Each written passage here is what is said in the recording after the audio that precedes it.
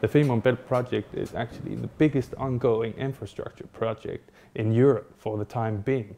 So it was very exciting for us to have the opportunity to participate in such a huge infrastructure project. Our main work within the Geotechnical Consultancy agreement has consisted in planning a thorough geotechnical investigation. The investigation started in the summer of 2009 by Rambøll conducting the geophysical investigations.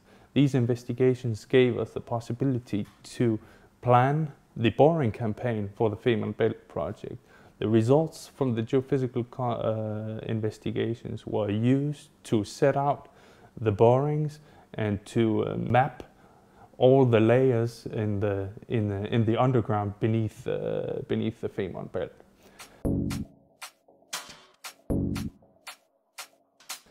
In the summer of 2009 and 10, the geotechnical investigations were conducted. The boring campaign took from May to September each year, and a total of approximately 100 borings were conducted in the corridor outside Femern Belt.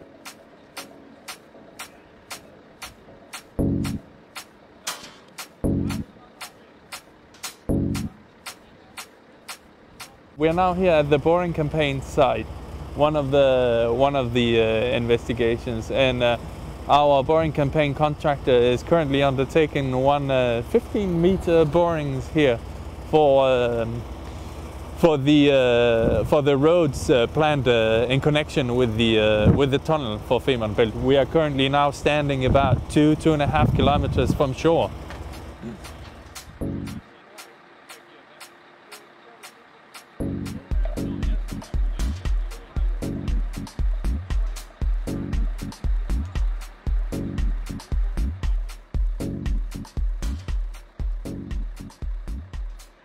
Our integrated geotechnology concept in Rambøll makes us able to combine geotechnics, geophysics and geohydrology in the best way, so we can